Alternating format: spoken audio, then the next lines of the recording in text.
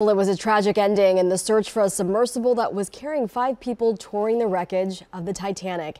Investigators believe a catastrophic implosion happened on Sunday, and that's when the vessel lost contact with its mothership on its journey to the bottom of the Atlantic Ocean. ABC's Rena Roy has the latest.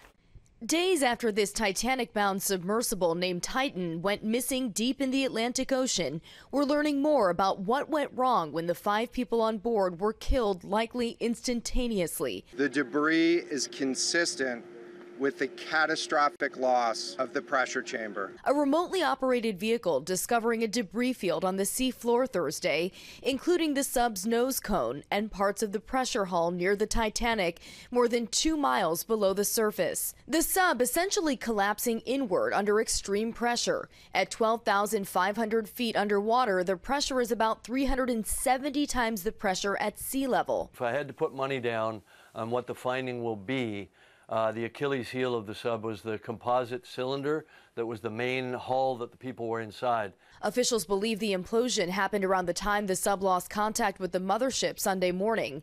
The Navy says an underwater acoustic detection system heard what was likely the implosion around that time, immediately sharing that data with the Coast Guard for analysis.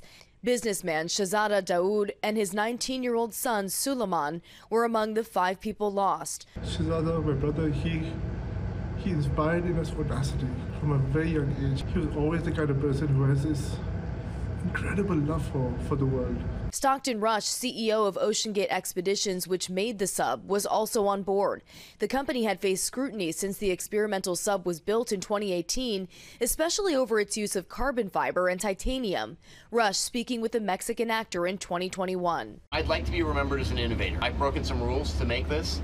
I think I've broken them with logic and good engineering behind me. The carbon fiber and titanium, there's a rule you don't do that. Well, I did. The Titan was the only submersible like it to never be certified. Back in 2018, a former employee had warned about issues with that carbon fiber exterior, saying that tiny cracks could become bigger and bigger the farther and more often it went into extreme pressure. The wrongful termination lawsuit settled out of court. In New York, Rena Roy for Channel 6 Action News.